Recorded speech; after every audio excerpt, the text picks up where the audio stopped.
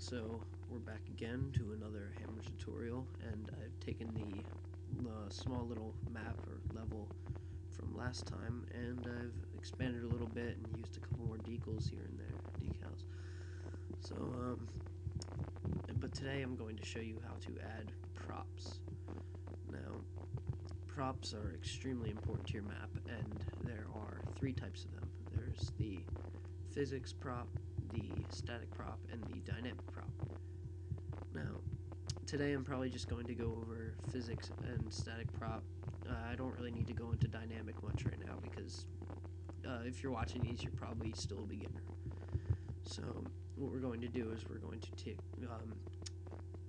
select the entity creation tool, which looks kind of like a light bulb, and we're going to click anywhere in the map on the camera. Can't really click on it, doesn't work as well on the top or sides front views.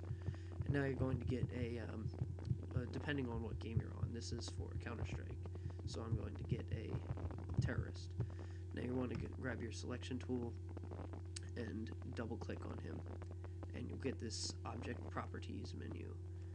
Now what you're going to want to do is type in prop, and there are so many entities, and I'll go into entities later, but right now we're going to select a physics, hit apply, and now it's just going to look like a little square, but we don't want a prop like that. We want like oil drums or something.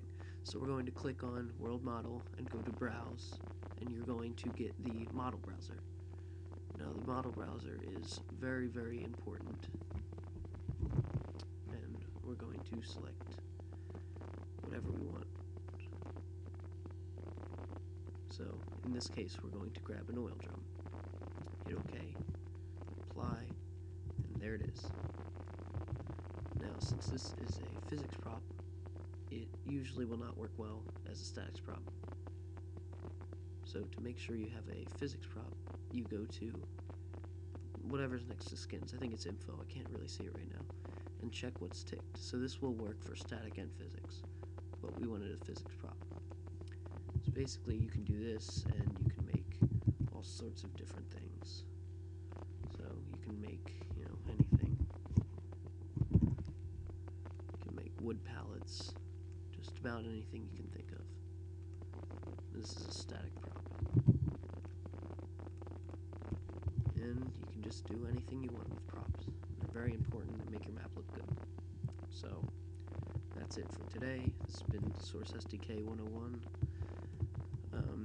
Thank you for watching, subscribing, rating, commenting, whatever. Goodbye.